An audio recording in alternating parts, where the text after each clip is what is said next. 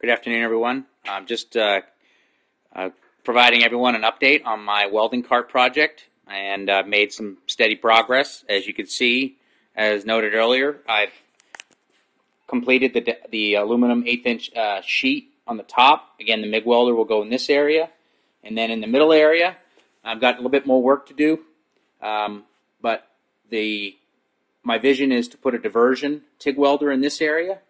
And then on the bottom, again, you can see I've got some storage. And there's a full sheet along the bottom, 1/8" aluminum as well. And I'm really in a good position now to finish fabricating the axle for the front wheels. And then some casters are going to be located on the back. As you can see here, this area is where the gas cylinder is going to go. I've got 122 cubic foot size. And then my next step here is my idea is to put in a quick release handle. It will be a slightly larger tubing. It will slide over it, be pinned on both sides with a key, like a cotter key, so it can be quickly removed. And so for taking the bottle on and off.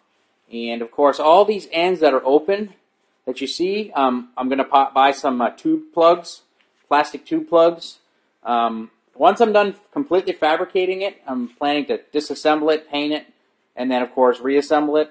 But one last thing I wanted to note is I have welded a couple of small hooks on either side to hang the cables and the ground wires and the torch leads and such. So that actually came up real well. I had some miscellaneous hooks hanging around, and I made them work, and kind of found a good spot where they would carry the different cables. So it's coming together really nice. I'm quite pleased with it, and thank you for watching. Take care.